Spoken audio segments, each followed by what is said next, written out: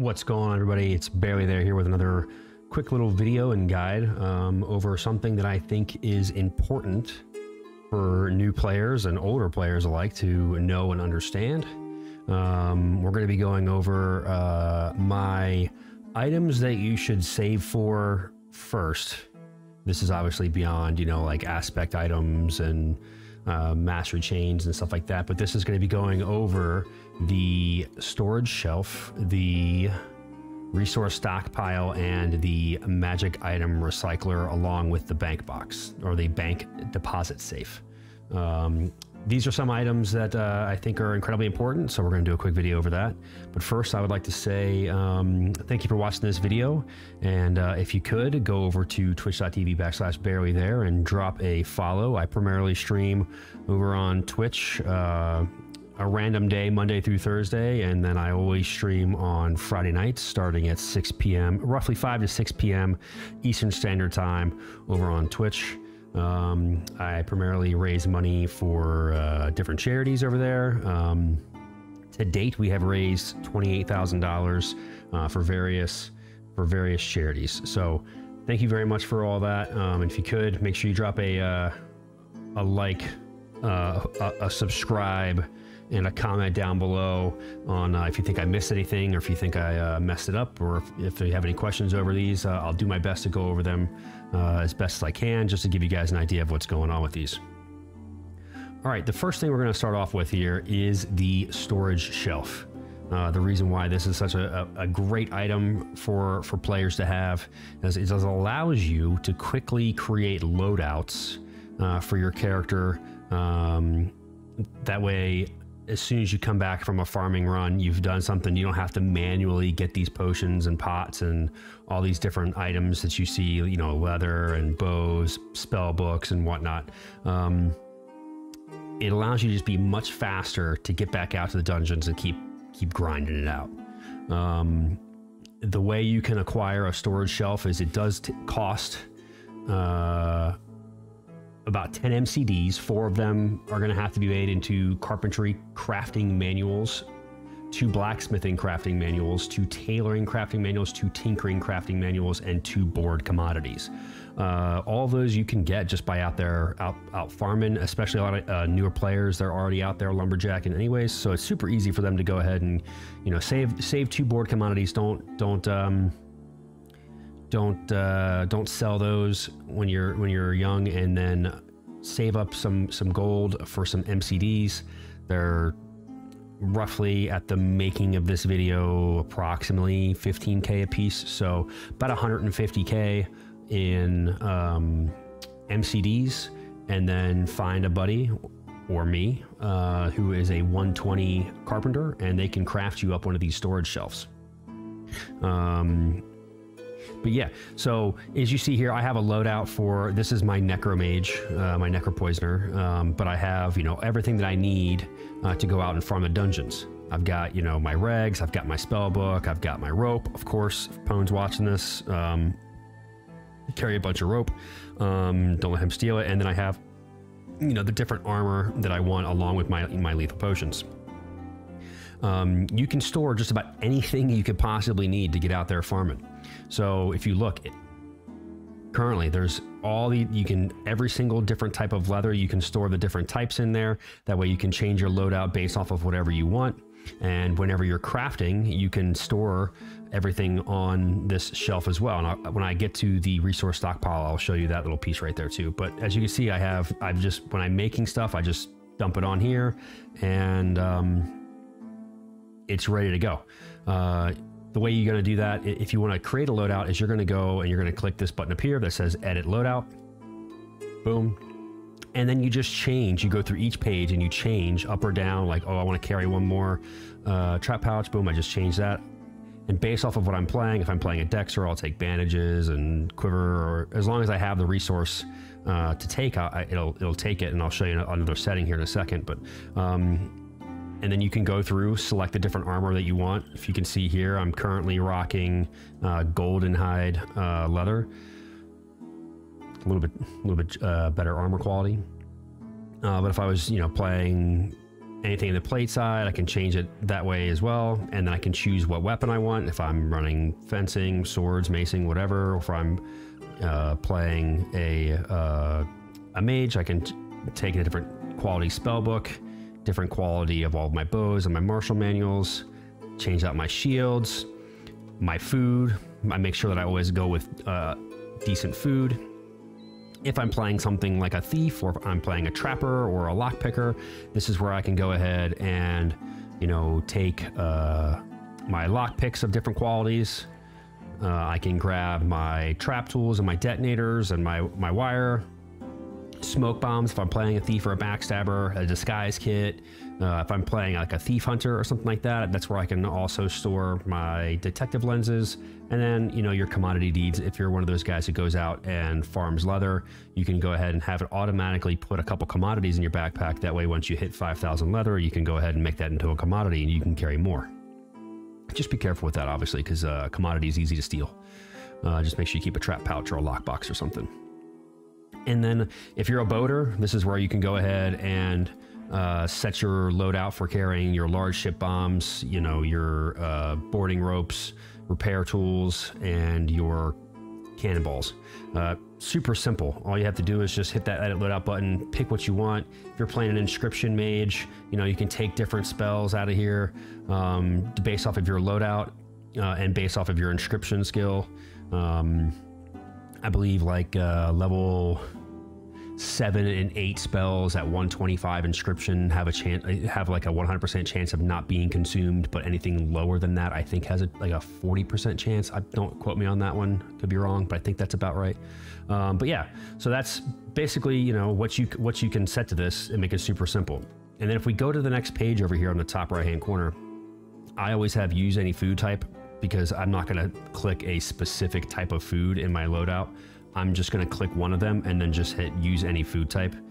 You can also click downgrade resources. So if you you know that you always like to use, like me, like I said, I was using goldenhide, but if I run out, if I click downgrade resources, it'll just take one of the lesser quality below whatever I have. So I can always keep this set and just click downgrade, and it'll just continue to use either this quality or, you know, downgrading it. It'll never upgrade it. And another great thing that they added in here was this resupply rune books. So when I come up and I hit resupply on my storage shelf, it will automatically, as long as I have recall scrolls over here, as long as I have recall scrolls, which I currently do not have any and I need to make some, as long as I have those, it will automatically refill my rune tome with the max amount of recall scrolls. That way I never have to worry about it unless I, you know, obviously don't have any on my shelf, which this is a good reminder for me to go ahead and make some more. But anyways, back like I was saying, so you can do all of those things right here just through this function. If you want it to keep aspect, if you do not want to put poison weapons or aspected items back onto the shelf, you can click keep aspected and keep poison weapons. I just have it put everything back on. It doesn't bother me at all.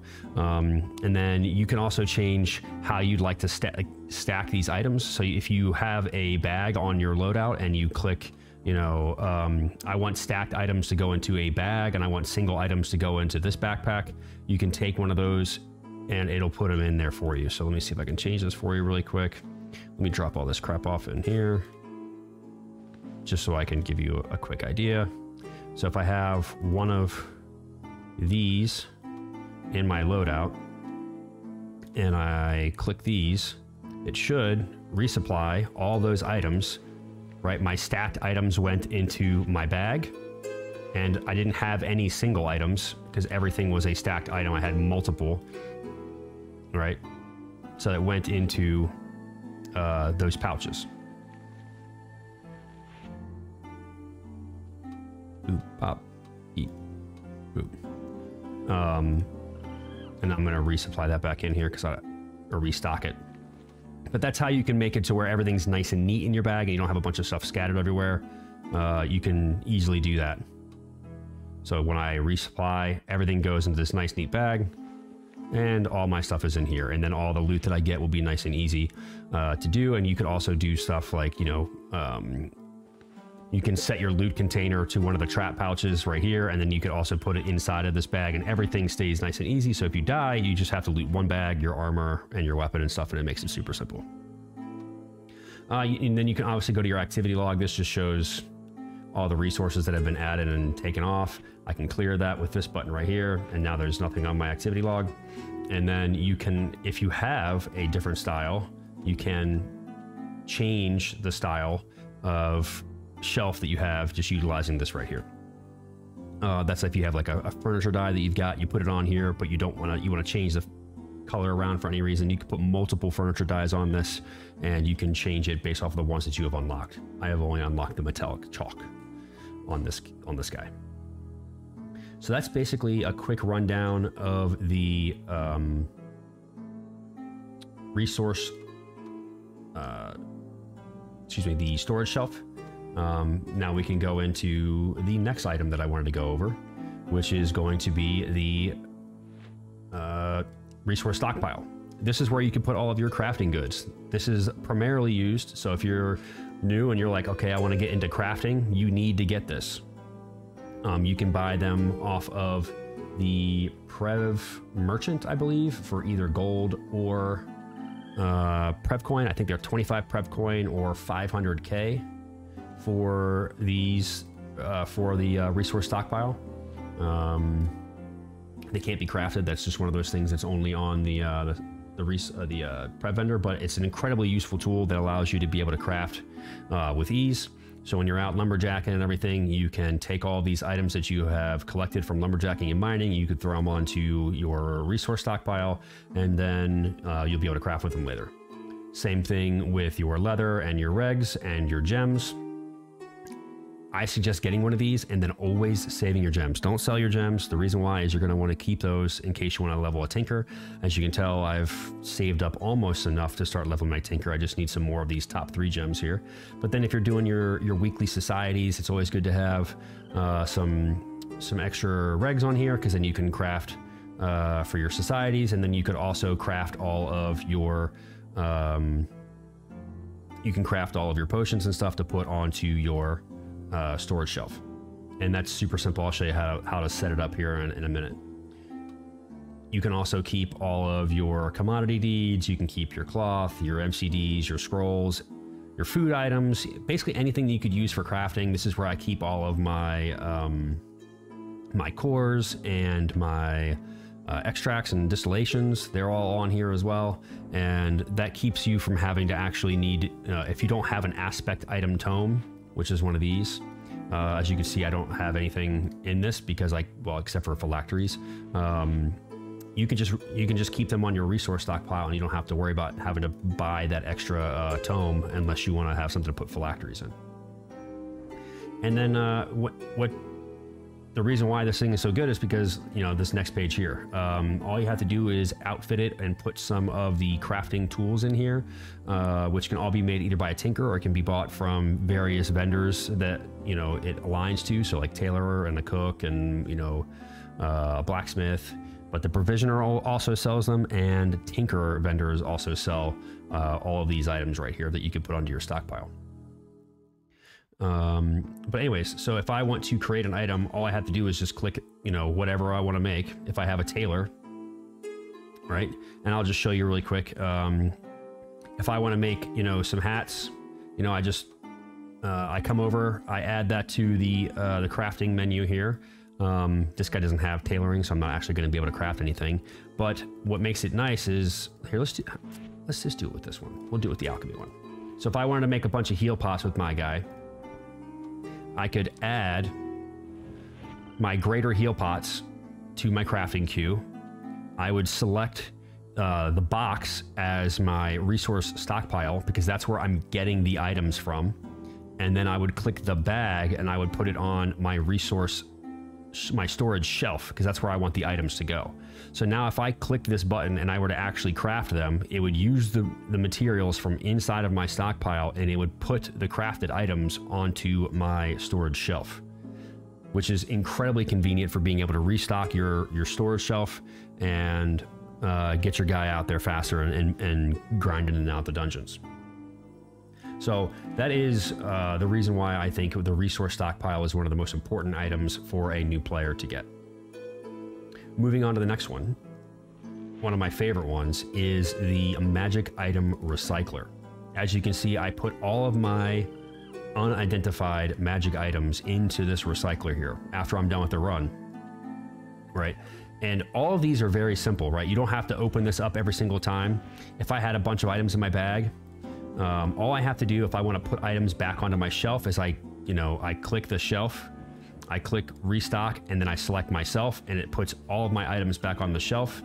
Same thing if I've got some cores and stuff that are still left in my bag, I can go ahead and click the stockpile and restock on myself. And then if I have items in my bag, I'm going to click add all unidentified items from backpack. I'm going to click that, and it's going to take all the unidentified items from my bag.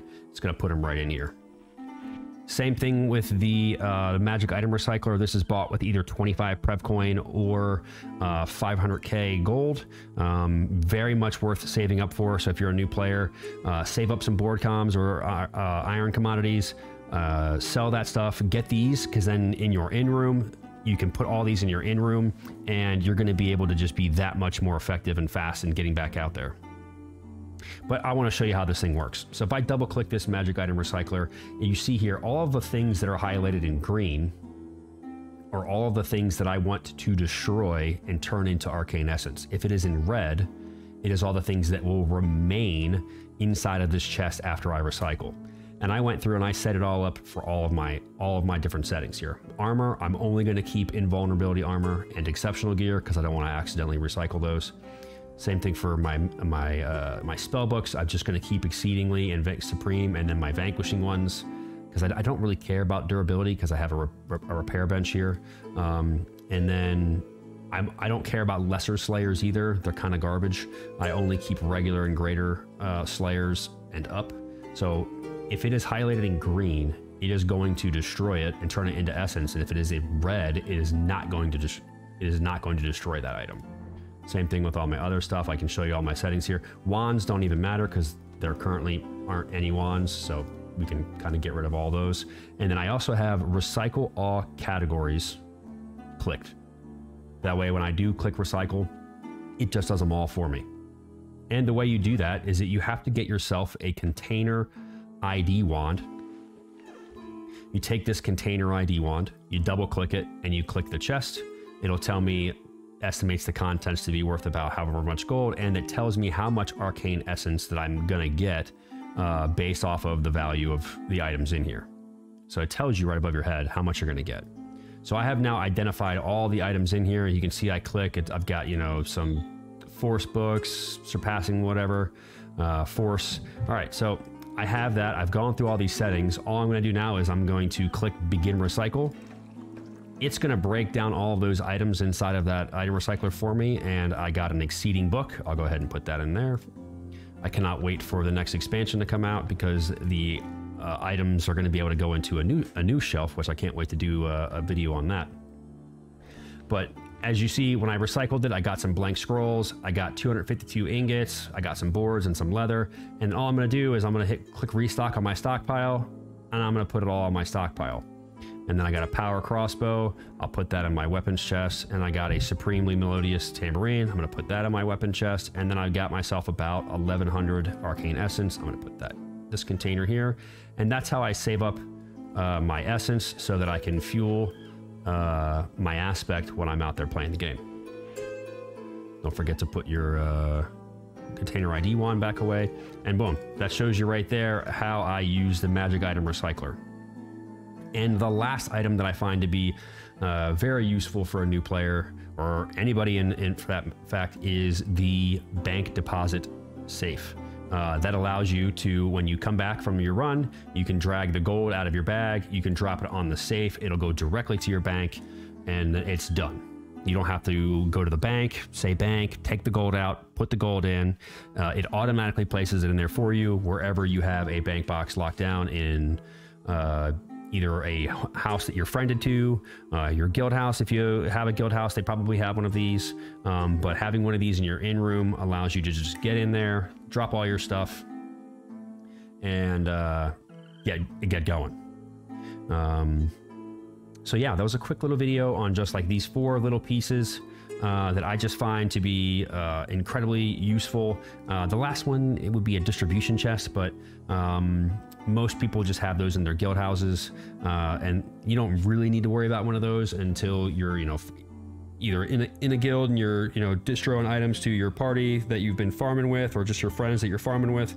But these 4 items right here, I think expedite your playing experience and will allow you to have a lot more fun, and you'll be out there a lot faster, and it'll be good. So if you guys have any questions, please drop some, you know, questions down below. Oh, the last thing I forgot, the bank box, same thing as the item recycler and the resource stockpile. It is 25 prev or 500k off of the prev merchant in Behrlythere. That's how you get this one right here. Boom, boom, boom. So it's about 1.5 mil for all of these. And then this one right here, your storage shelf, which I think should be the #1 thing that you get. The #1 thing you should get is this one right here. I think followed up by the magic item recycler, your stockpile, and then the bank box. I think that's the order that I would go in. But yeah, if you have any questions, or you would like to know a little bit more about these, just drop a comment down below. Don't forget to hit the subscribe button, like the video, and give me a follow over at twitch.tv/Behrlythere. And I hope to see you when I go live next time. Appreciate you guys.